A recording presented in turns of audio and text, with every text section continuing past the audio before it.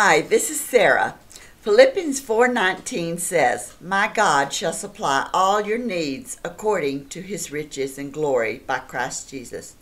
What this verse means to me is this: when you feel you don't have an answer to a situation, you can count on God for that answer.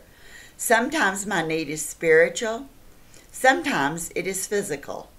Maybe you have a broken relationship that needs God's help.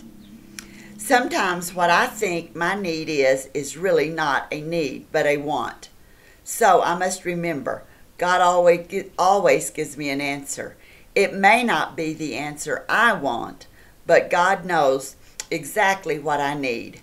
I must have faith that whatever He does is exactly what I need.